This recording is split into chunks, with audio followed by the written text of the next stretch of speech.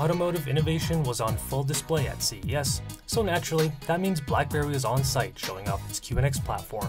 The Waterloo-based company has announced the QNX platform for digital cockpits, meaning automakers can offer a reliable and secure QNX-based digital instrument and infotainment system that provides access to the latest Android-based apps such as Google Maps and Google Play, all from a single engine control unit. Installed in a 2019 Karma Revero concept car at BlackBerry's booth, the digital cockpit was fully loaded with everything from a multifunctional rearview mirror to voice-activated temperature controls powered by IBM Watson. BlackBerry's ISO 26262 safety-certified hypervisor ensures the multiple operating systems powering the driver information systems don't interfere with each other.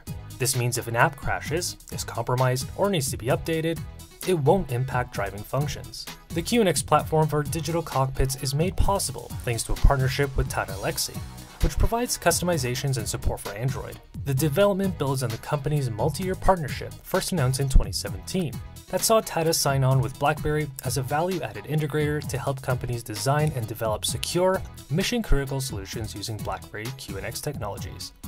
While the car at CES remained stationary, the digital controls did what they were supposed to on command or input, and the overall finish is undeniably slick.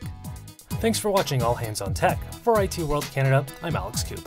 Make sure to like this video and feel free to comment. Subscribe to our channel for more tech videos.